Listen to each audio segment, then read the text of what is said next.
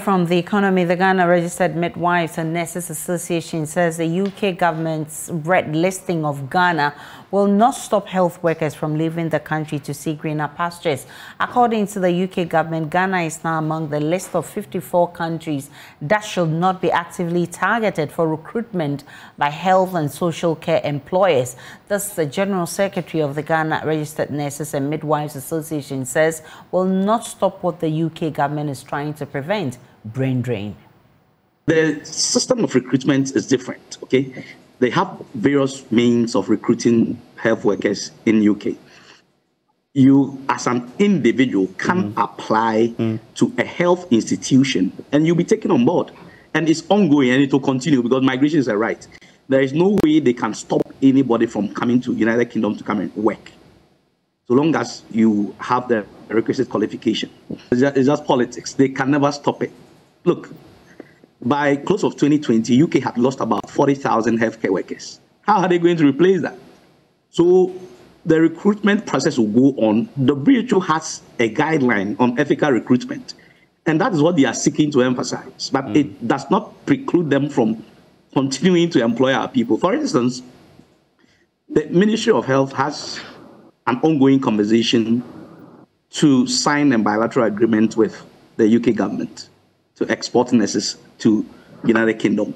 That, I'm told, has not been put on hold. But don't let anybody delude himself into thinking that if UK is stopping nurses and midwives from coming to their country, then it means that the attrition has stalled. No. There are various destinations. Austria has opened up, Germany has opened up.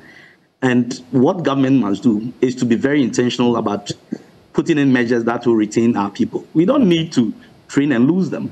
Okay. The good people of this country also deserve quality health care.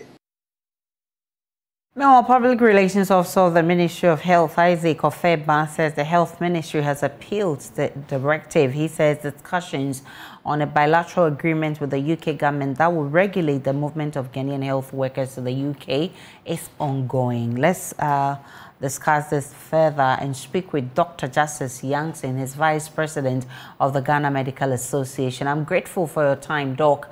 I mean, recently we've had doctors caution government to improve their condition of service or lose them. Now we're hearing nurses also speak same language, even though the UK has red listed us as countries not to be considered for health and social employments. Your initial reactions, Doc? Okay, good afternoon, Aisha. I think this is a very simple issue, but still complicated. One, the UK, this release we are talking about, has not put a complete ban on recruitment of health professionals. They are looking at their interests and not ours.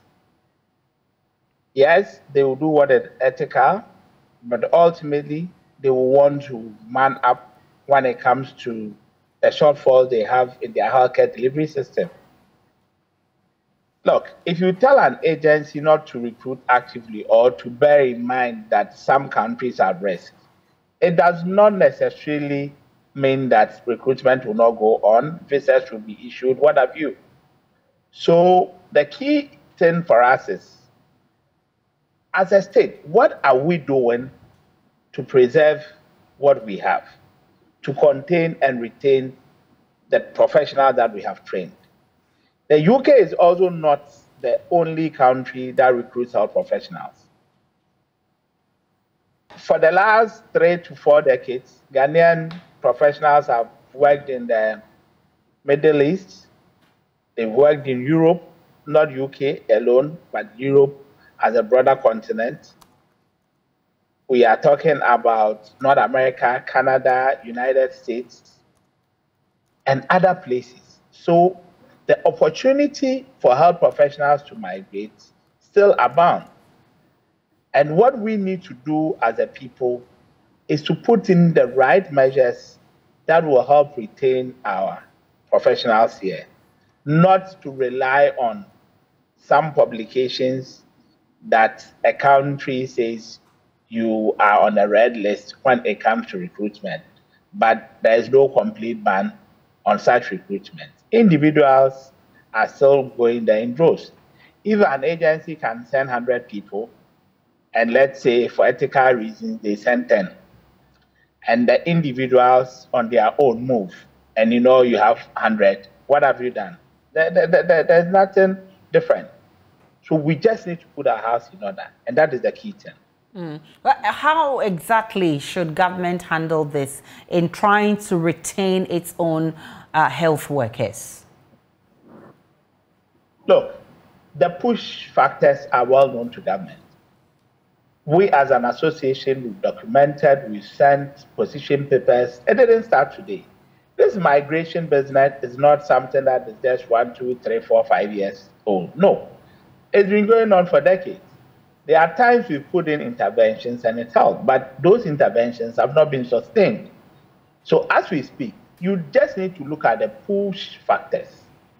If somebody has worked for, let's say, 10 to 15 years, and in real terms, his salary hasn't gone up in terms of the purchasing power, and he even thinks that he's retrogressing. So to make it simpler, let's say somebody started work 15 years ago to 20 years ago with the equivalent of, say, $1,000 a month in Ghana.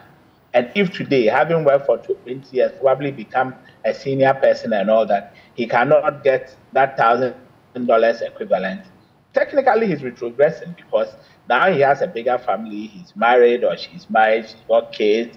She has to attend to elderly, members of the society and family and what have you. So clearly, the conditions under which we work in terms of your compensation is key. Yes, nobody is saying that the compensation can be matched in terms of what the UK will provide and here.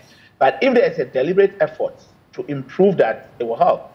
Other working conditions relating to the workplace, the opportunities for you to improve yourself, upgrade yourself, and all of those bits. The social protection mechanisms like healthcare for professionals and what have you. These are key opportunities to train and improve on your professional career and what have you. So until we begin to look at things properly, look, we'll just play ostrich and the health professionals will keep living.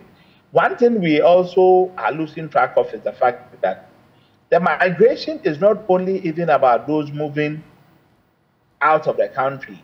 Intra-country, there's also migration from the health sector to other sectors. So you may have a nurse or a doctor or a pharmacist who may have been trained to practice, these highly rated professions, but looking at the conditions under which they find themselves, they move out of the health sector and may be doing something in the world of business or farming or agri, wherever. And that in itself is also a big problem for us. And within the space, what is also worrying is that most of the people who are in more or less the middle to the top in terms of experience are the ones who are even living in droves. And these days, they go and not settle all by themselves out there, but there's opportunity for their spouses and kids to also join them. So it's more like a whole family that is moving out. The spouse may not be a health professional, but will also be another professional who is equally, in quotes, sought after, either out there in Europe or America or wherever, or who should, under normal circumstances, be able to contribute to what we have as a country. So there's a lot we need to do, and the onus is now on the states. The Ministry of Health should tell all of us what they are doing. It is not lip service. We should be made to know, and it should be implemented, and it should be practical such that people will look at some of these things and say that, well, we'll consider what is happening because it improves our loss to an extent and stay. Otherwise, once the golden fruits are being dangled at them, people will leave. I'm grateful for your time. Dr. Justice Yankson is Vice President of the Ghana Medical Association.